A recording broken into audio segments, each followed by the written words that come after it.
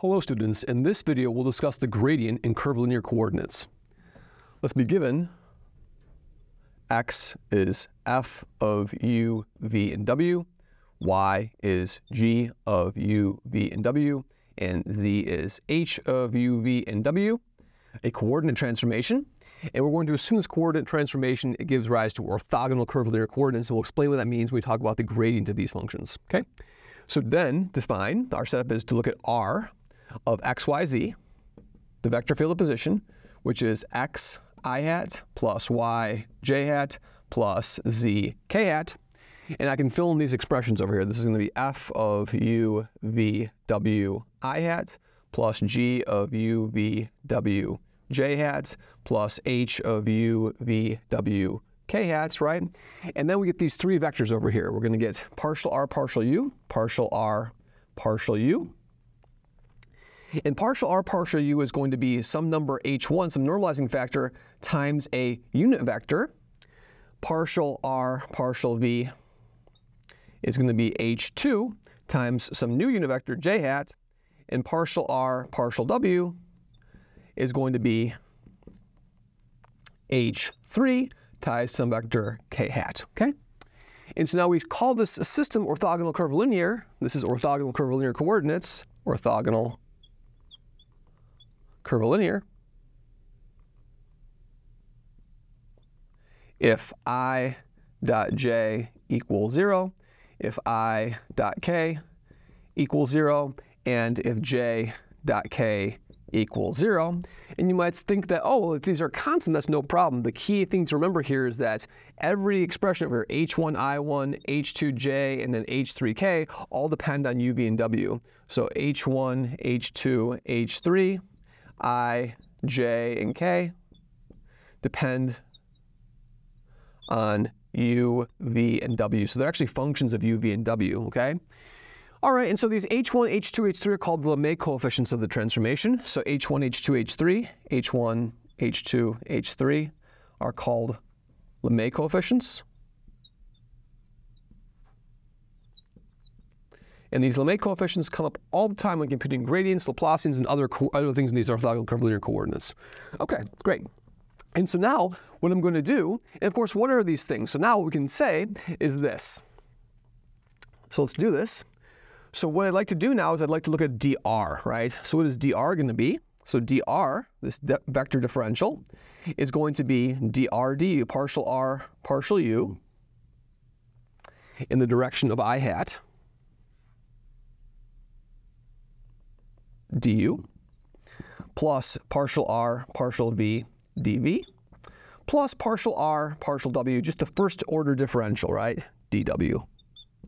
Now I can fill in what these things are, right? This is going to be h1 I hat du plus h2 j hat dv plus h3 k hat dw. So that's the differential of these orthogonal curvilinear coordinates. And so now the arc length element is just going to be dr ds squared, right? So the arc length element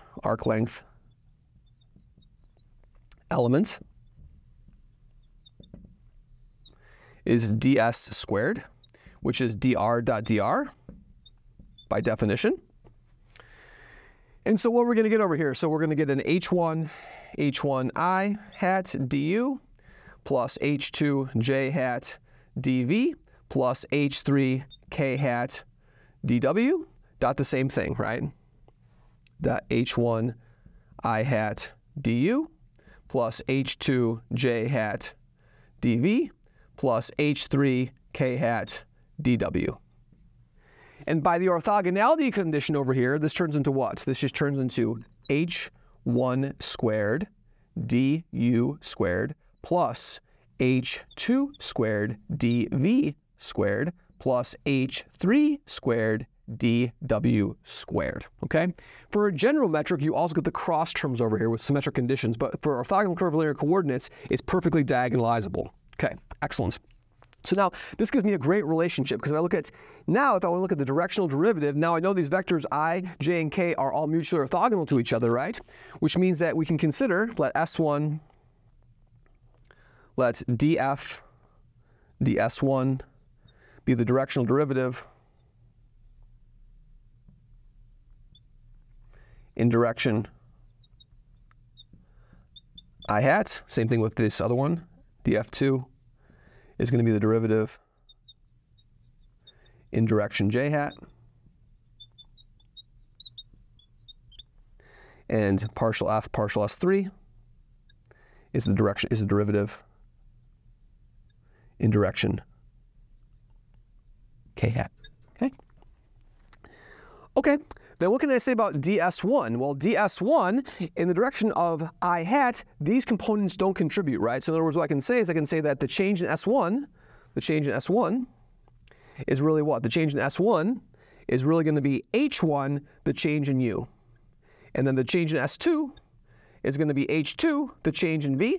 And the change in S3 is going to be what? The change in S3 is going to be H3, the change in W, right? So now, in particular, what I have is now I can say what? From previous videos, we know that if we have an orthogonal frame, we know that for an orthogonal frame, the gradient of f in an orthogonal frame is df ds1 I hat, what I hat is, plus df ds2 j hat, plus df ds3 k hat, right?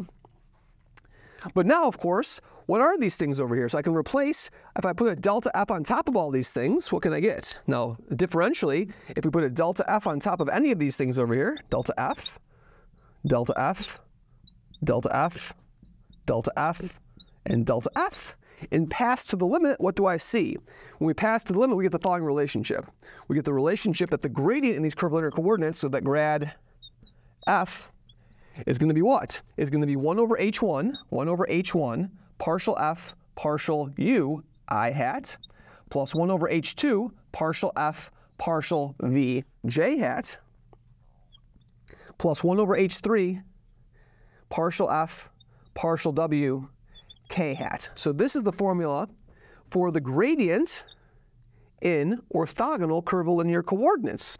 So in further videos, what we're going to do is we're going to examine these Lemay coefficients over here in different coordinate frames and see how we can use this formulation over here of the gradient, in addition with like vector operations like divergence and curl, to find vector identities in curvilinear coordinates, which appear oftentimes in electromagnetism and quantum mechanics in all sorts of different frames where we need to use spherical symmetry or cylindrical symmetry or some sort of symmetry in a problem. We often want to pass to an orthogonal curvilinear coordinate system and be able to write down the differential operators in those coordinate systems to make our calculus and our differential equations and our partial differential equations a lot easier to manage.